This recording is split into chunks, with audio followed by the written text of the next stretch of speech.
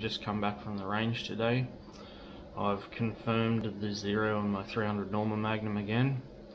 The other day I set the 0 stop and I made a rough adjustment off of my last target shot, which is why I wanted to check the 0.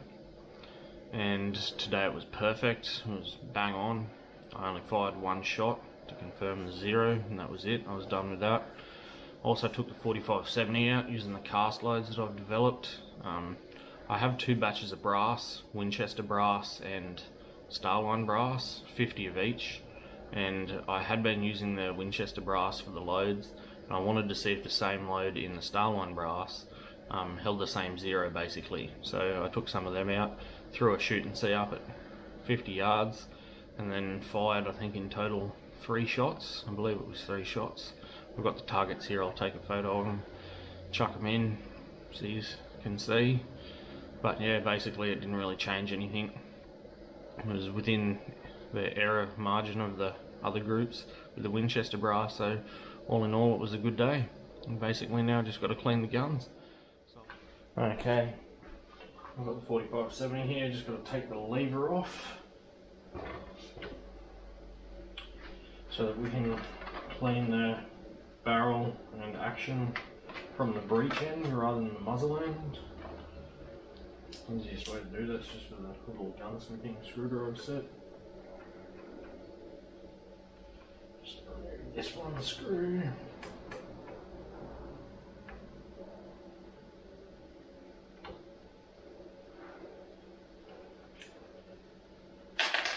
Chuck him in there so I don't lose him. That's pretty much it. I'll sit that kit down there now. Just grab some gloves and I'll be back.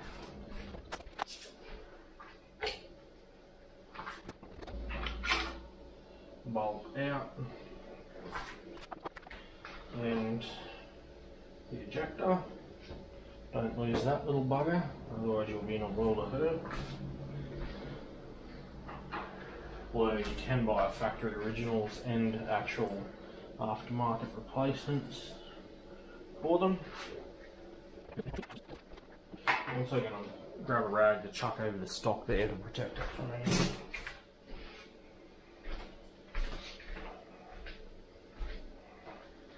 Just like so. Also going to chuck this over the barrel to catch any patches and drips, which means that I have to remove the front sight hood, which is easy enough because it just slides off with your fingers.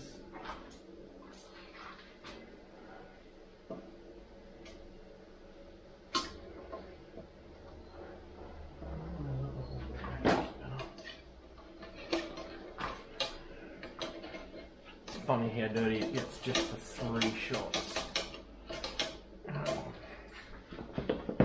Come off the jag by itself.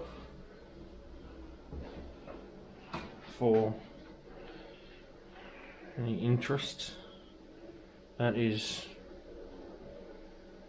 3 rounds. And I believe that's actually unburnt powder. I don't know what else it would be. It looks like unburnt powder. Get that there. Back on. Wipe the fingers off.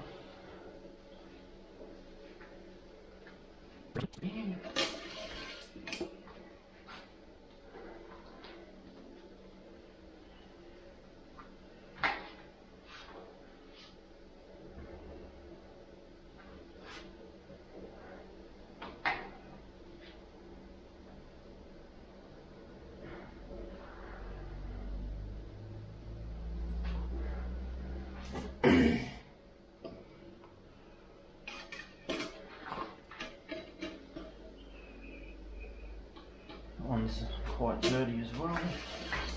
I'm not going to show it on camera. I'm just going to get this done as fast as I can because I've got other stuff I want to do today. I've got 3 days off from work and I've got to do multiple loads of laundry and some other housework today.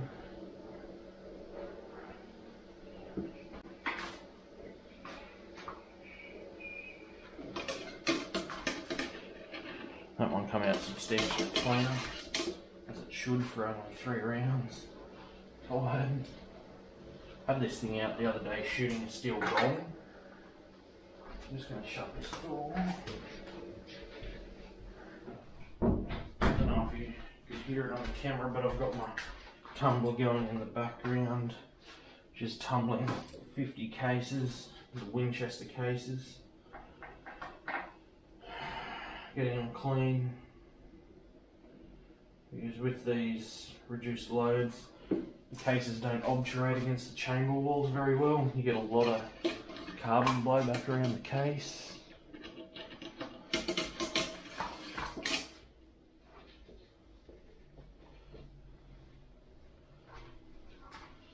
Okay, just wipe off.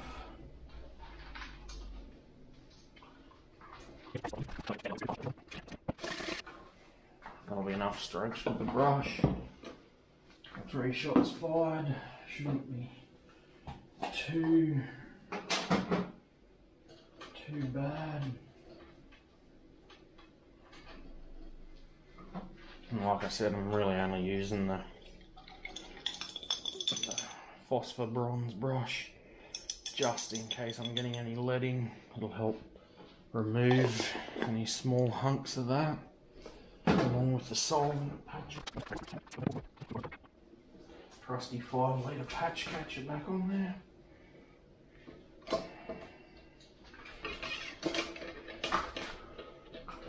Yep, that's pretty much stuff on. There's a bit of blue from the phosphor bronze brush,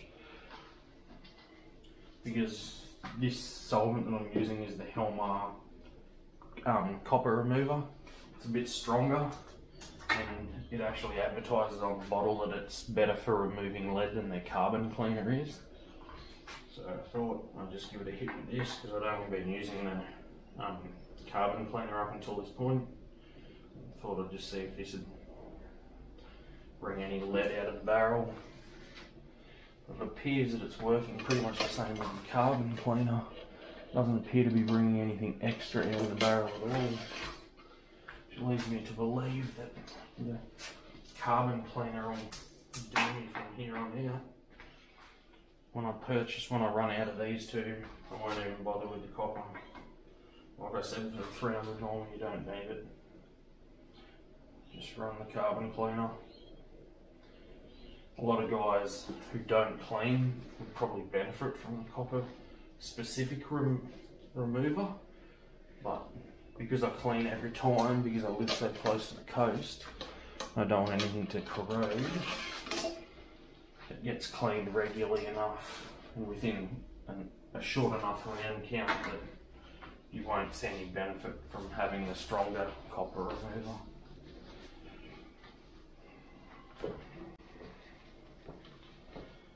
And the Australians who end up watching this, the Helmer stuff works better than the Vortec Eliminator in my opinion. Works faster, and it's $13 for half a litre compared to $60 for 473 mils of the Vortec Eliminator. Plus it's Australian made. Anyway, that'll do us for wet patches, because that wet patch, when I had a look at it, as it came out the muzzle, was pretty much clean. There's only the slightest grey smudgy on it. Going to switch to dry patches. And that's pretty well spotless. So basically at this point, just dry patching this out. I'll run maybe this one, the dry patch, then I'm going to put some solvent on a patch, swab it round in the bore, and then I'm going to, I think I can get away with 2 patches for the chamber. I mean, not the bore, the chamber. I specifically clean the chamber because, like I said, cases don't obturate very well, and the cases come out filthy. And I mean, no, I'm not going to get too, I'll have to suffice with one. Just don't fit through the patch loop. It is pretty much a universal, I mean, really made for 30 cal patch loop. I I use for swapping the chamber. I want to get as much crud out of the chamber as I can, because I don't do this step every time. I normally just hit it with a bit of oil, protect it from corrosion. But then you got to remember, you got to clean that stuff out before you go shooting next time. These patches are big enough that they swipe the chamber just before they go down the barrel anyway, because I don't have a bore guide in. That allows it to get the chamber a bit more.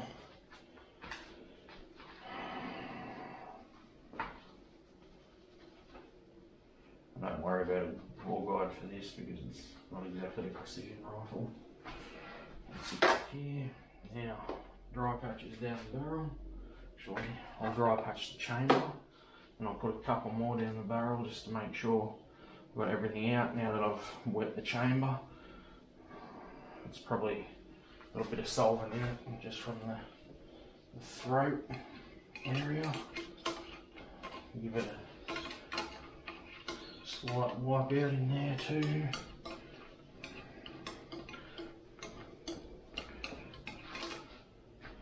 And quite a bit of crud out of there. Okay, along the chamber, back to patching out the bore. Then we'll hit the bore with some oil. The patch will oil the chamber enough all the way through as well. No need to specifically apply oil to the chamber.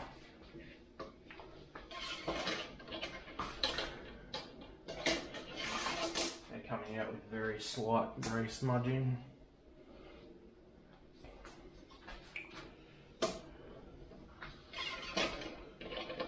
I have started using the Helmar bore oil, which I'll grab now. My Hoppy's Elite oil, or whatever it was called, ran out, so I switched to this stuff. It appears to do a good job so far.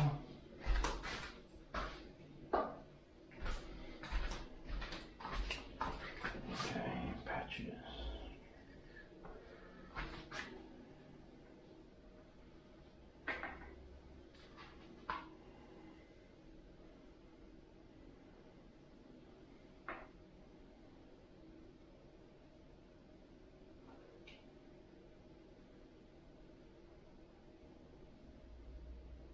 This is pretty thick stuff as well.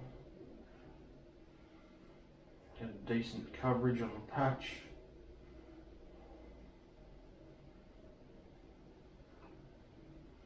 It's a lot thicker than the Hoppy's oil. A lot thicker.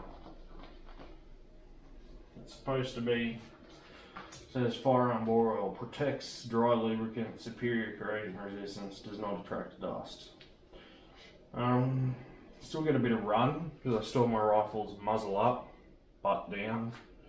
You still do get a bit of run into the chamber in action, but it does seem to dry fairly well, both in the bore and in the action. Okay. One patch was enough. Quite a bit of overrun. So I pushed it in here. Clean that off a bit.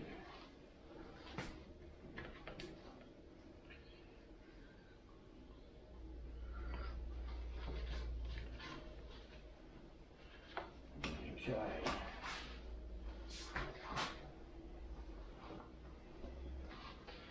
Pop this oil back over here. Make sure I don't knock it over. I'll go to plate the 300. Now, I've got to do the bolt, a quick wipe down, and the ejector, and the lever on any internal surfaces. Then I'm going to spray everything down with ballistol and put it back together.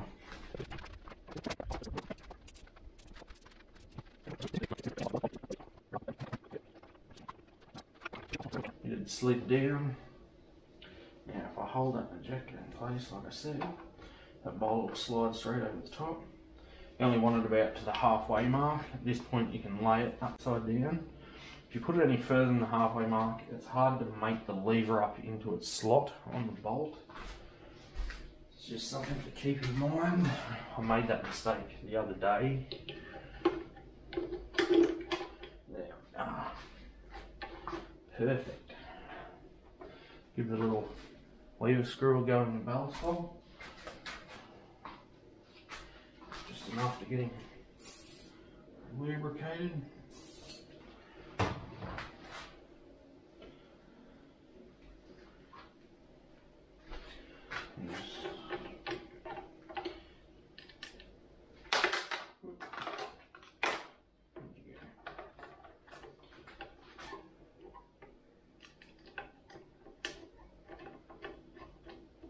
Also helps if you're putting it in from the right side.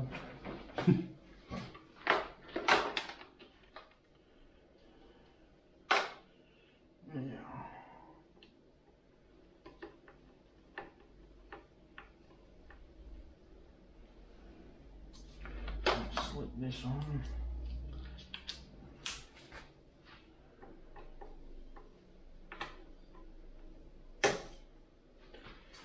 And I didn't even mark it, thank God.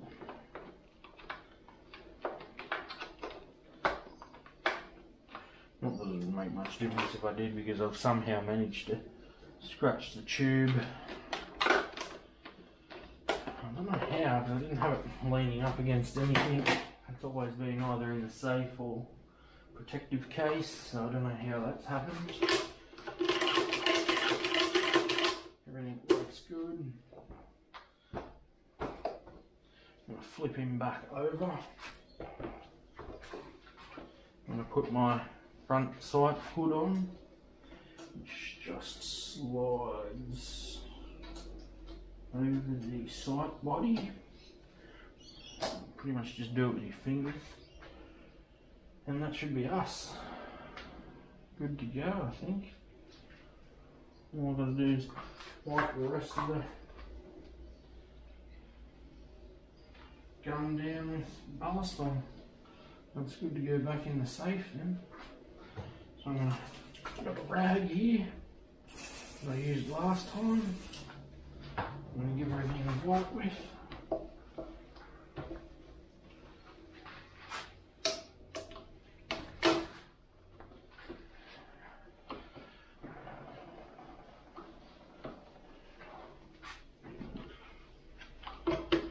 If anyone's wondering why I've got the pick rail on it, I may end up putting either a red dot or a very low power, like 1 to 5 magnification scope on here.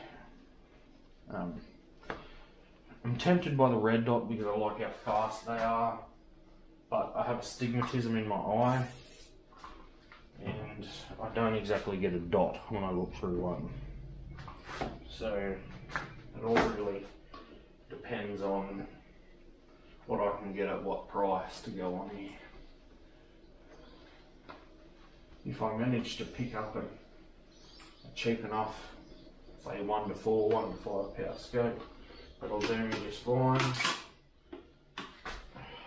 Just lever from both sides.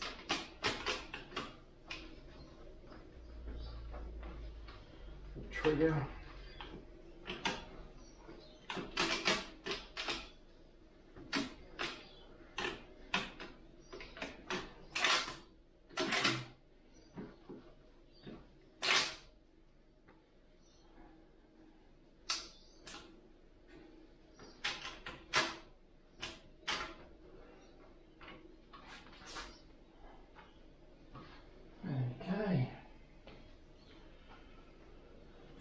This old girl's ready to go back into the safe.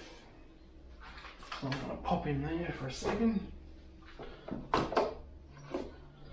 Stick that on so it don't fall in there. Hey guys, we're back here cleaning the 300 Norma mag. We're pretty much just going to require wet patches with this one.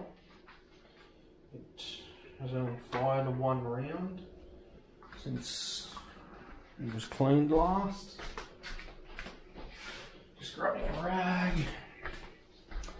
my litre torch on top of the camera here is going flat as well, so I'm very quickly going to get this cleaned. First patch came out dirty.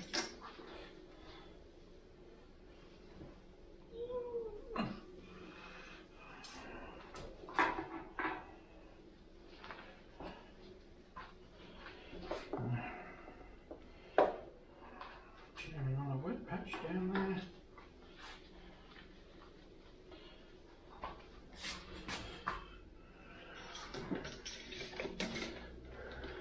Should clean up very quick. It's showing quite a lot of carbon, but burns 83 grains of powder per shot, so that's sort of to be expected. Trying to get this done as quick as possible before this torch completely dies. If it dies, then I'll basically just up the ISO to 800 or so. It'll make the video footage a lot grainier, but we'll get it on camera anyway.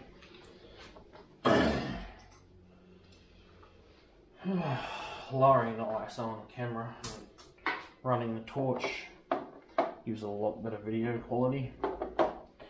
I only recently got a torch specifically for filming indoors here due to how dark this room is, even with the two overhead lights on.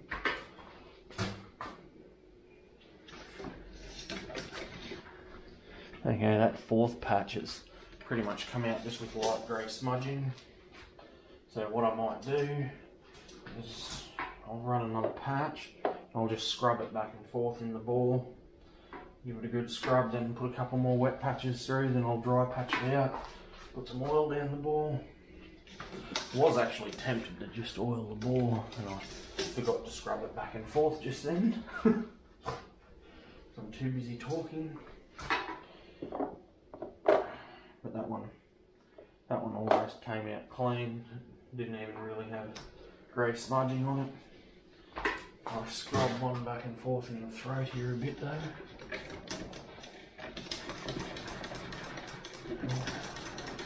Pick up a lot of carbon out of that throat, which is good because we don't want a carbon ring to form.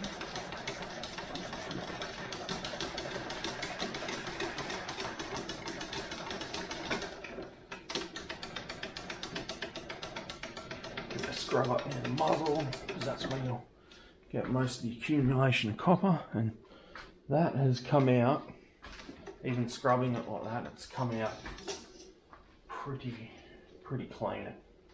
I only really had one grey smudge and I rotated the patch around to have a look then, so I'll go one more wet patch. I think the torch was actually dying when I was filming 4570 cleaning as well. Pretty sure I saw it flick down in brightness. Yeah, there we go. I bet you that smudging that's on there now is from the baffles in the muzzle brake. You always pick some up as the patch expands out when it comes out of the bore into the muzzle brake. Close that up. Grab a handful of dry patches here. Start punching these down the bore.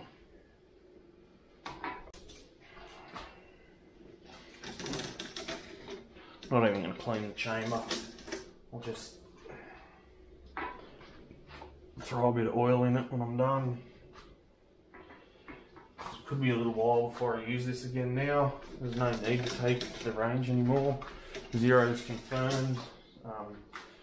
Zero stop setting elevation turret. Windage turret's zeroed out as well. It's a locking turret, so I don't have to mess around with that. It locks itself when it's not being adjusted. I haven't got my load data. The only thing I might do is I'll take this load out and run it over the magneto speed at a couple of different temperatures. And I'll record that in the Kestrel so that I can make some adjustments depending on the ambient temperature when I'm out shooting. different places. I do have a place relatively close by where apparently I can get this out to around 1 kilometre. Yet to see though. So we'll see what happens there. Pull this out and a bit of a wipe off. I'm going to run a oil patch down here. This bore oil which I'll grab.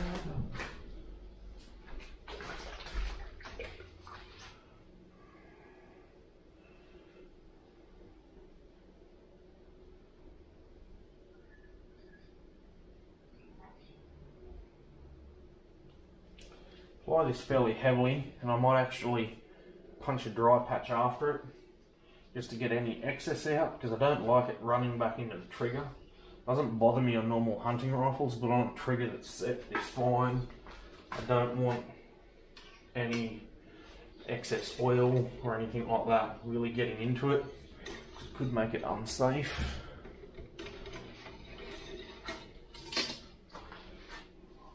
Okay. Wipe off. Okay, back to filming after I changed the ISO on the camera because the lead torch went flat. I've put my heavily oiled patch down the ball.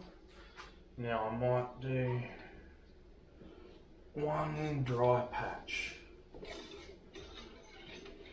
just to get most of that oil out. That'll get the bulk of the oil out. Now what I'll do is I'll run one patch with very minimal oil on it, and that'll just make sure there's that last little fine bit of oil in the ball.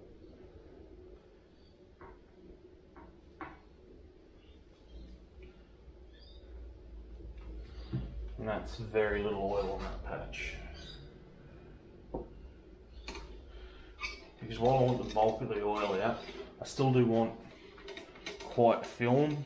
I want to film, but I don't want it enough for it to run, if that makes it any easier to understand. Another tip, these are the Pro Shot cleaning rods. I can't remember the length of this one. This is a 42-inch stainless rod from Pro Shot. These are by and far the best rods that I've ever come across.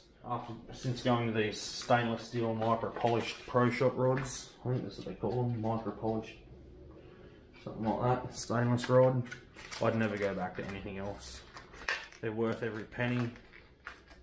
The handles, the ball, whatever they use in the handles, whether it's ball bearings or what they use, they're just amazing. I did break one of these. I broke the handle by dropping it on the ground, so I'll try to place them down a bit more carefully these days. Basically broke the ball bearings in the handle and it wouldn't rotate properly. But I immediately replaced it because, like I said, they're the best rod I've used by far. After having done that, I'm going to pop this back over here. I doubt you want to see me doing that. Move this camera a bit. I'll try and get a more of a close-up of this muzzle, and basically just using the Q-tips to wipe a bit of ballast oil into the baffles of the brake. I'm not going to clean it because it's only fired the one shot. If I had fired more shots, instead of just applying ballast oil with Q-tips, I'd apply a solvent, and then I'd like dry the solvent out. I'd leave it, like apply it, leave it sit, dry it out, then I'd use ballast oil for corrosion protection. Because it's only one shot, I'll just use ballast oil. It's quite amazing how much solvent builds up in the baffles of the brake.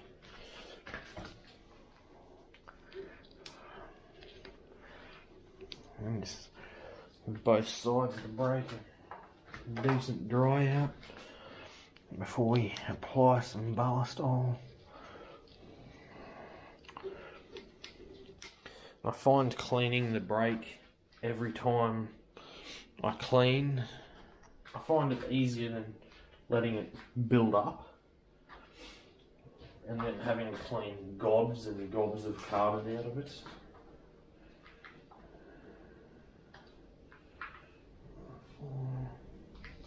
Just give these a spray with ballast on down here.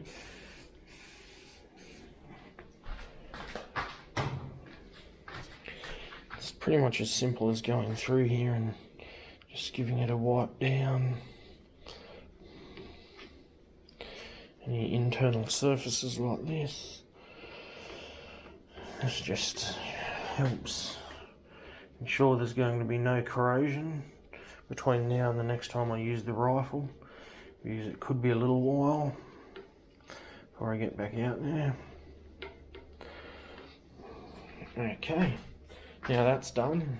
I'll basically go back to giving this a wipe down. I'll move this camera yet again, and then we'll be back to wiping it down and putting it away. I do have to wipe the bolt down as well, which I'll do off camera because it's just literally wiping it over with a rag. Okay, gotta hit this with some ballast on before we put it back in the safe. Give the magazine a wipe. Not that I really touched it while shooting today. I single fed the rounds. Basically from my ammo box straight into action. And they took their little joyride down range.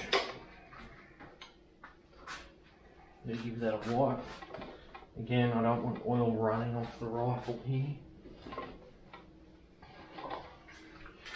That would be attracting dust, which you don't really want to do.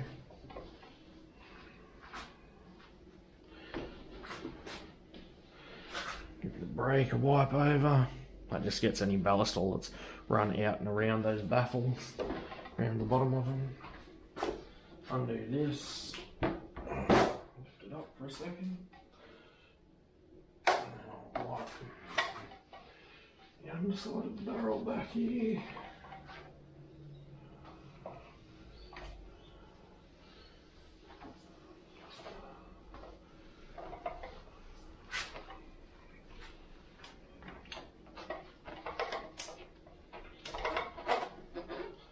Making sure to get any surfaces that I touched that are metal.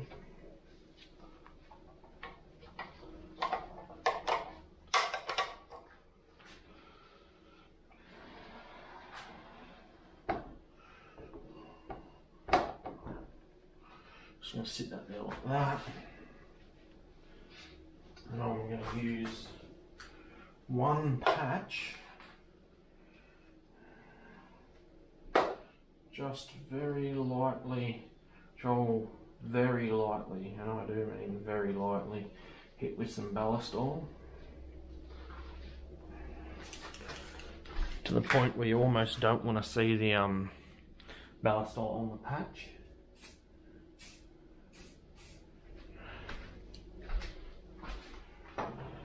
I can hardly see that that patch has been wet at all with ballast oil. I'm basically just going to get the rails, the lug rails, try and get the lug recesses, because I don't have an actual action cleaning kit, which probably would be an excellent investment. However, like I said, I don't have one. That's the inside the action, but all I've got to do is put her in the safe. So I'll get this edited up. Might take a couple of photos on the phone, might even set up the camera and do a video of the targets, but I don't really need to. Might just put some text in the video and explain them via the text. You just can see it that way.